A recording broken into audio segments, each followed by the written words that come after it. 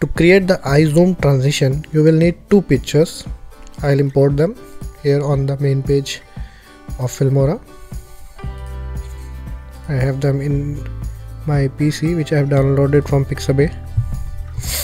So basically you need to have two pictures. Both the pictures should have eyes as the main focus. Use face portrait pictures because we have to create an eye zoom transition. We need pictures where eyes are clearly visible. So I'll drag these pictures one by one onto the timeline. Firstly, I'll drag the picture of the woman. Then I'll drag the picture of the owl and place it behind the first picture. Now, as you can see on the timeline, these are taking total duration of around 10 seconds. 10 seconds is way too much to see the eye zoom transition. We don't need that much of time. So basically, I'll decrease the size to around 2 seconds of the first picture, and I'll do the same with the second picture. I'll make it 2 seconds as well, so the total duration will be around 4 seconds. This is enough. Now the main work begins from here. I'll firstly split this first picture roughly near the end. I'll make a split here.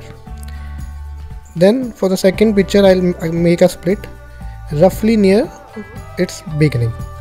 First picture I have split near the end, and second picture I have split roughly near the beginning. So now I'll firstly go on this second part of the first image.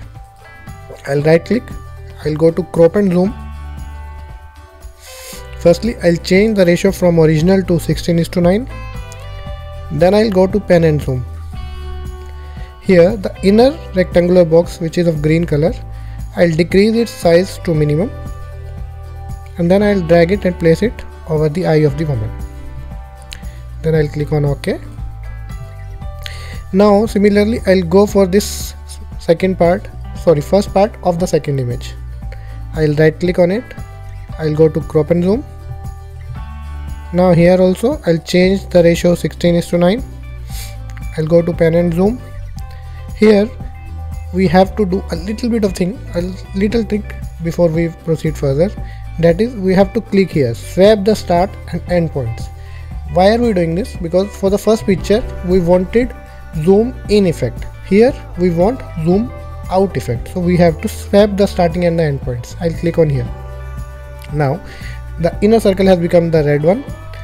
I'll decrease its size to minimum, and then I'll place it over the eye of the owl like this. Then I'll click on OK. Main thing we have done. Now basically between these two pictures we need to have a transition. So we'll go to transitions, and the very first transition, dissolve, is the most appropriate one for this kind of effect. I'll drag this transition here between the two pictures. Here, let's make timeline a little bit bigger so you can see it better. A little bit more. Yeah.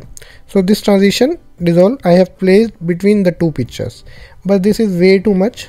I'll decrease the size of the transition because I want this transition to happen instantly, which will look good.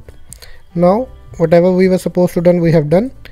Now let's preview the eye zoom effect. This is how it will happen. Let's view it on a bigger screen.